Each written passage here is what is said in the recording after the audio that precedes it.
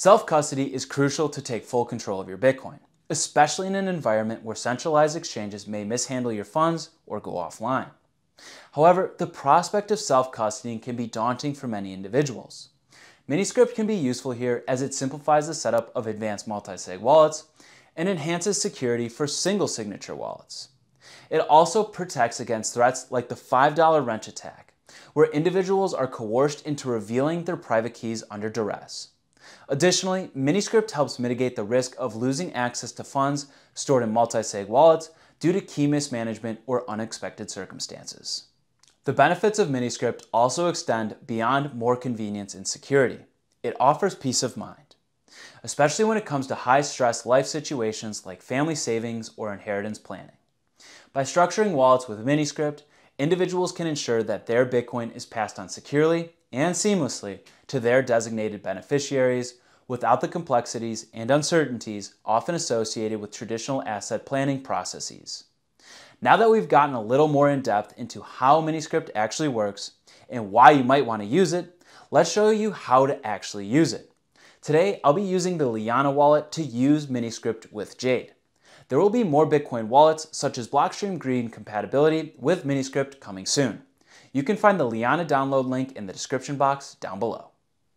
In my Liana wallet, I'm going to create a new wallet, and once I do that, I'm going to select which keys I want to assign this wallet. In the background, I'm unlocking my Jade, and once I unlock my Jade, I get to select it and then give it a name. In this example, I'll name it Jade 1. Then I'm going to select a second key to assign the wallet, and I'm going in the background to unlock my second Jade. Once I unlock my second Jade, I'm able to select it, and then again, name this device.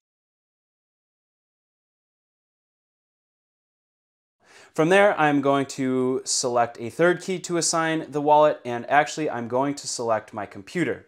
Liana will give me 12 words for this key. You'll see that in a little bit.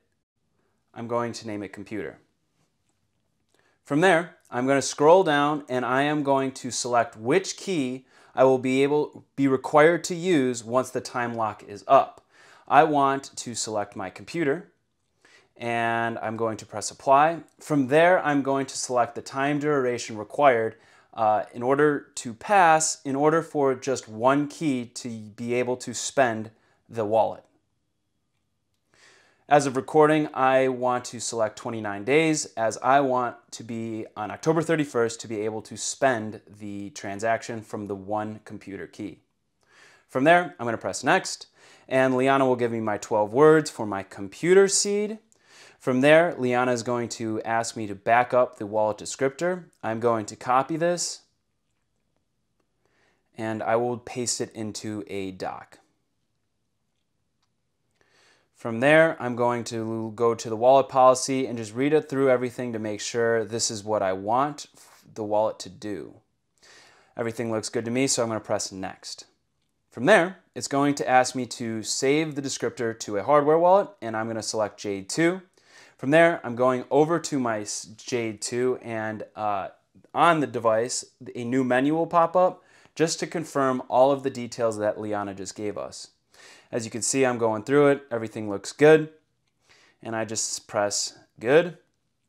From there, I go back to Liana, and it says, thank you for registering the descriptor. I press next, and then from there, Liana gives you two options. Either you can use your own node, or you can use Liana Connect. In this example, I'm going to be using my own node, and as of recording, Liana came out with a new update that allows you to run a pruned node on your device, so I'm going to do that. I'm speeding through the download, and once I finalize the installation,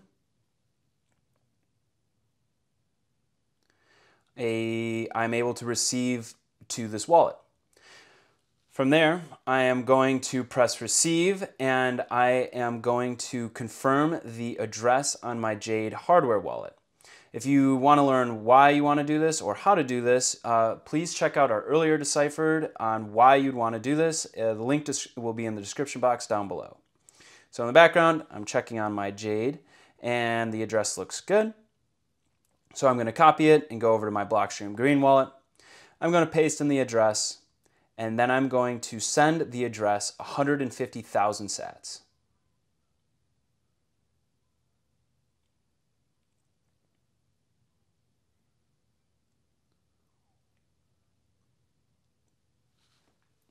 From there, I am going to go back to my Liana wallet just to see if there's an unconfirmed transaction.